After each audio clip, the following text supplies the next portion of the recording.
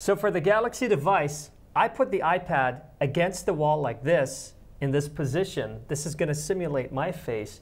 Let's see if I can fool the Galaxy phone into thinking that it's my face. But before that, let me show you how I can unlock the Galaxy with my face. So now this is locked. You can see that it's locked.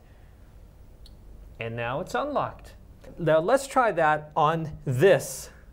1, 2, 3. Okay, it did not work. And it worked! What? In all fairness, there is a setting for the Galaxy under biometrics and security. And if you go there and you enter your PIN, you could see a setting that is called faster recognition. And it says here, less secure, a video or image could be recognized as your face. So Samsung knows about this problem. Let's see if I disable faster recognition, which is supposed to be more secure, and let's see if it still works with my picture right here.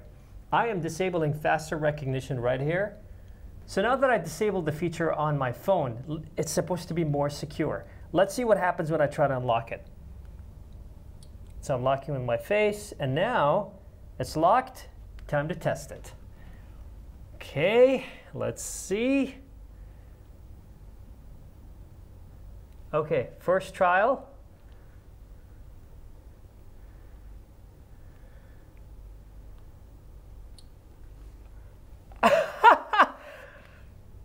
Are you kidding me right now? It's unlocked.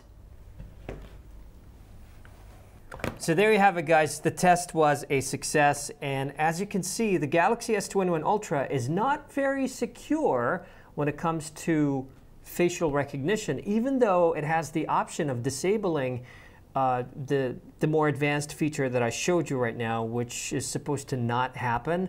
But because this does not have an infrared sensor like the Face ID on the iPhone, it somehow can fail to recognize your face, and that is a problem.